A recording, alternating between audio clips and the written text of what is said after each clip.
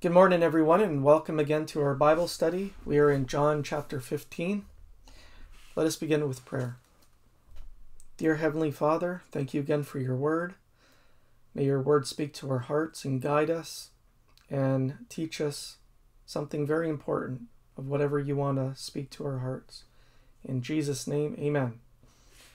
All right, starts off with Jesus saying, I am the true vine, and my Father is the husbandman. Now that word husbandman in Old English means the wine dresser. Okay, so like the gardener, the one who prunes the branches. Every branch in me that beareth not fruit, he taketh away. And every branch that beareth fruit, he purgeth it, that it may bring forth more fruit. Now that's important right there.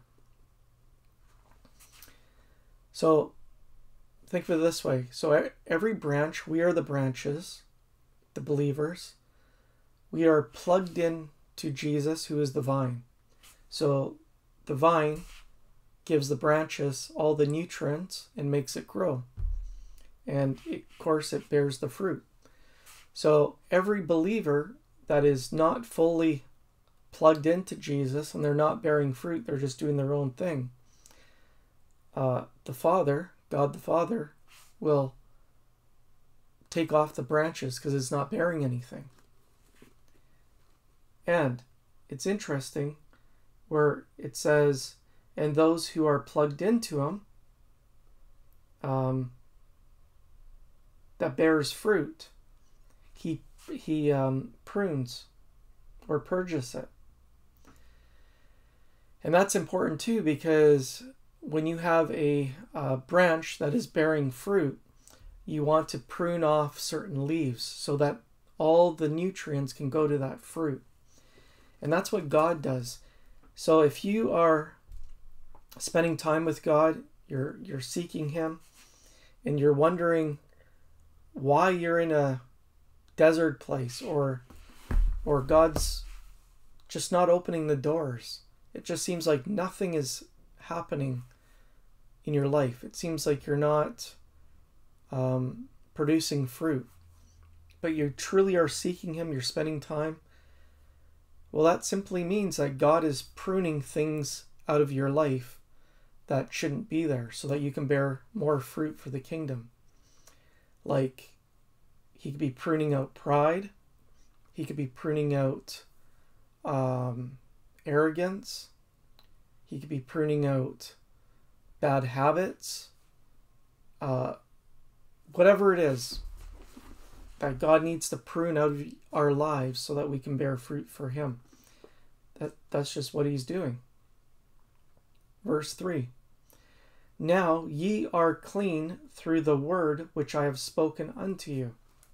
He's speaking that to us, right? His word, as we read his word and get into his word, it washes our spirit. It just, our soul, it just washes us clean. Abide in me, and I in you. As the branch cannot bear fruit of itself, so we can never go ahead of God. Remember in the last message about going ahead of God, or trying to do things in our own strength. It just cannot happen. Except it abide in the vine, no more can ye, except ye abide in me. I am the vine, you are the branches. He that abideth in me, and I in him, the same bringeth forth much fruit. For without me ye can do nothing. So, you have an idea, you have a desire to do something for God, take it up in prayer. Give it to him and wait for his timing. Wait for him to open up the doors. Because it's all about him, his strength, and his timing. Verse 6. If a man abideth not in me, he is cast forth as a branch, and is withered, and men gather them and cast them into the fire, and they are burned. Now this is not talking about hell fire, okay? Because once you are part of Jesus, once you've accepted him, once you become born again, and he gives you that free gift of salvation, I truly believe you can never lose your salvation. I truly believe it.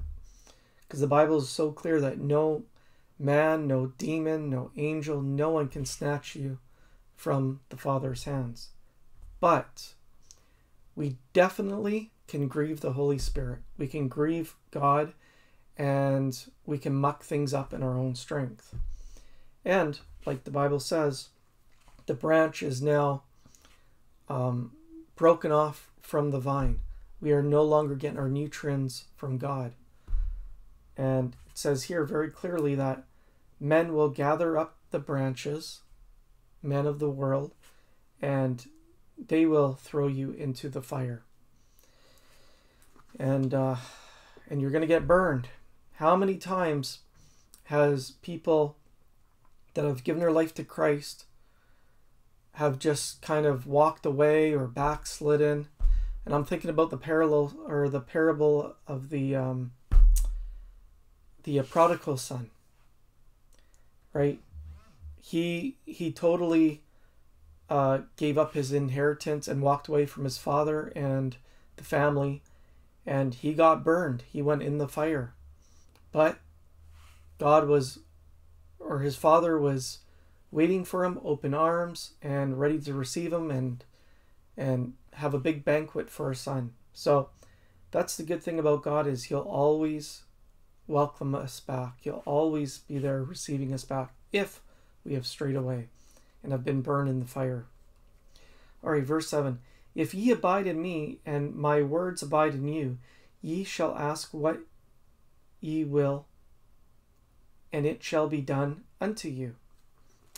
So if we're abiding in Jesus, like I said, you have a desire in your heart, you have a burden or something you want to do for God, ask him. It says right here, if we're abiding in him, he will give us whatever we ask for. It'll be done. If it, of course, brings glory to God. Herein is my Father glorified, that ye bear much fruit. So shall ye be my disciples. And of course, bearing fruit for God brings glory to God.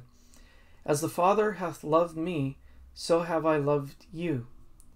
Continue ye in my love. So it's just, that is true love right there. The world's love of standards is fornication, it's perversion, it's opposite, it's not of God. Pure love is the love of God, the love of Jesus, to have communion with God and fellowship with one another in the same spirit. If ye keep my commandments, ye shall abide in my love, even as I have kept my Father's commandments, and abide in his love. These things have I spoken unto you, that my joy might remain in you, and that your joy might be full. Let me ask you a question this morning. Do you want to have joy in your life to the fullest? Well, continue to remain in Jesus' love. Remain in the Father's love. Remain in his word. And you'll be full of joy.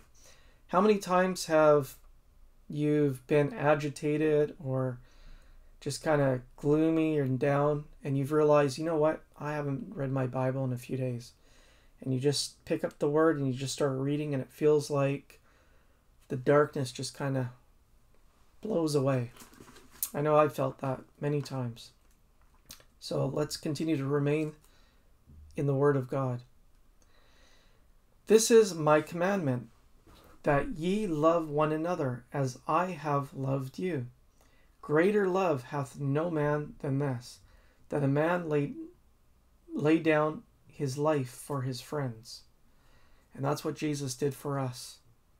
He laid down his life for us. Just incredible. Ye are my friends, if ye do whatsoever I command you. And what's his commands? To love our God with all our might, all our strength, all of our heart, and to love our neighbors as ourselves.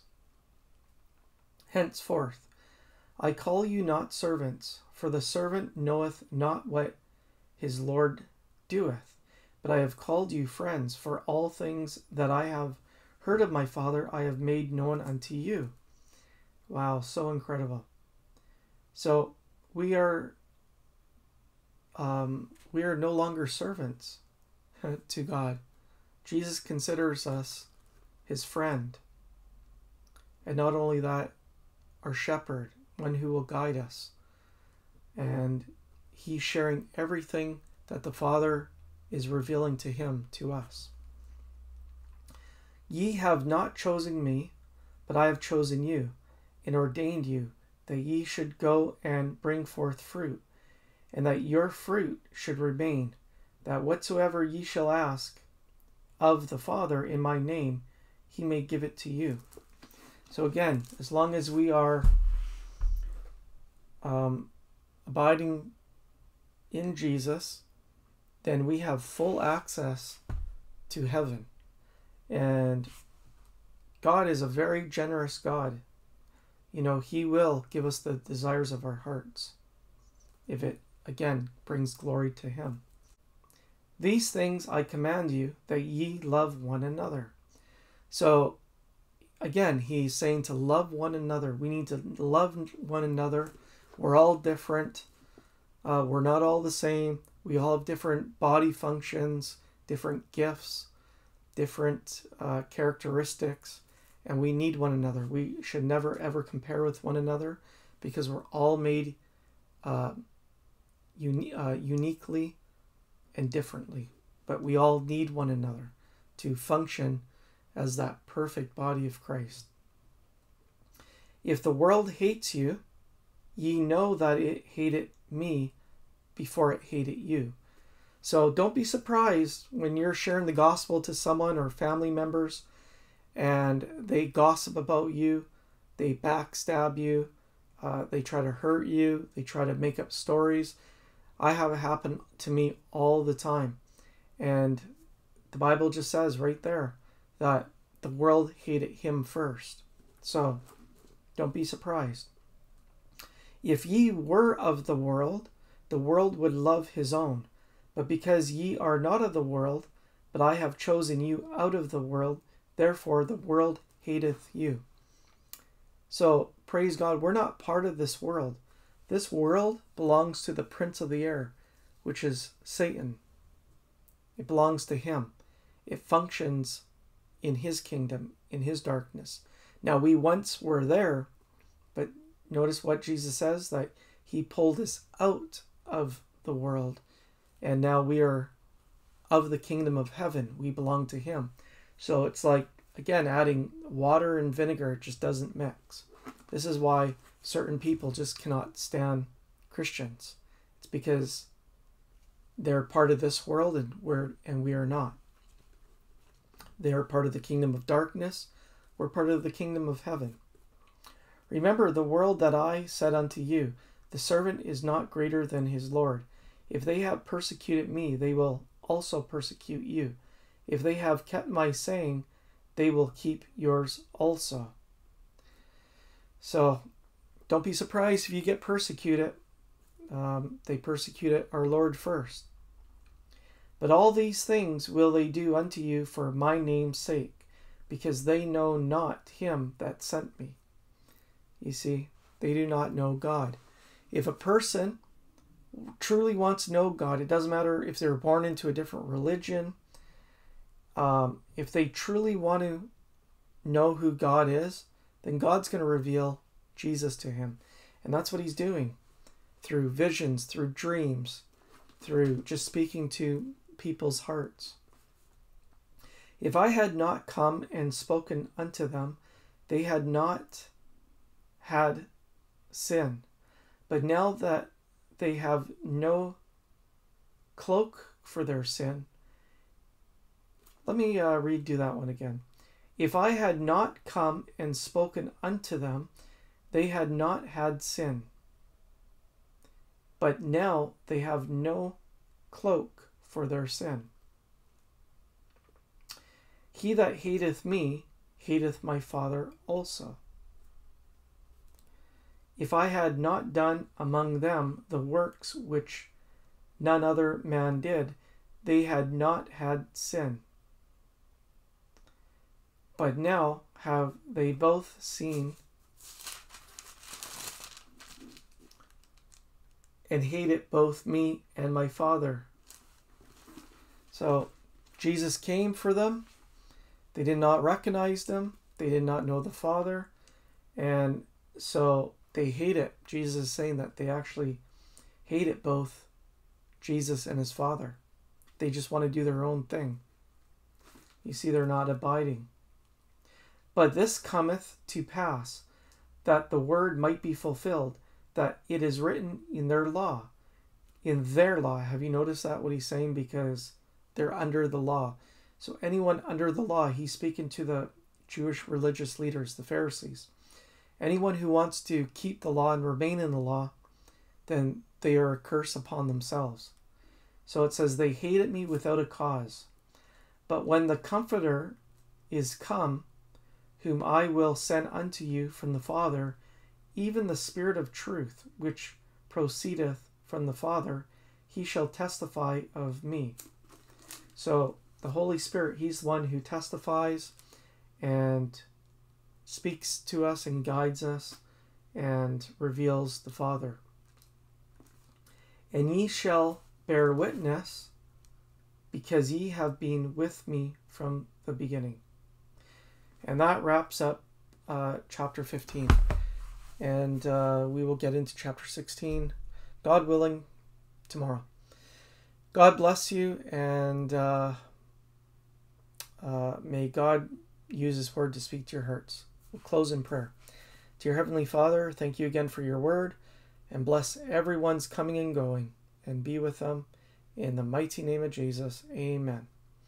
Bye for now. Have a good day.